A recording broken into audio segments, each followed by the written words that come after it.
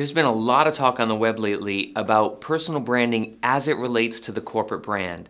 And most of this discussion has been focused on personal branding versus corporate branding, implying that there's a choice between them. I don't believe that that's a true choice. I believe that's a false choice. It's not about personal branding or corporate branding.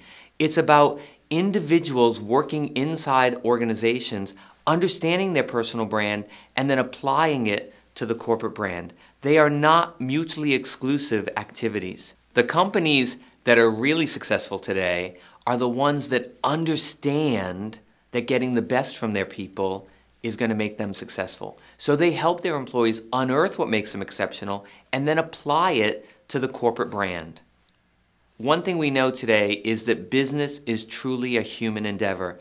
That means getting the best from your people, getting them to understand who they are, and helping them to make that bridge between who they are and how they like to work and how your corporate brand needs to be delivered to the marketplace. So it's not personal branding versus corporate branding, it's personal branding plus corporate branding. That's what creates success. What have you done for your brand today?